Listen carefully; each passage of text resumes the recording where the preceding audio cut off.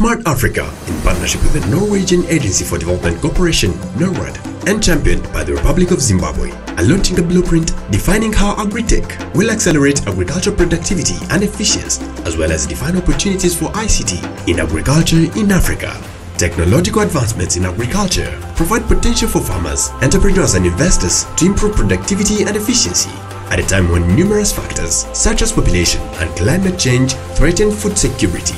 The blueprint defines best practices in adoption and use of innovative technologies from experimental stages to full-scale deployment, contributing to the data revolution in agriculture while also unlocking new business models and opportunities. Agritech in Africa holds the promise of a better future and has potential to transform agriculture in Africa and the world.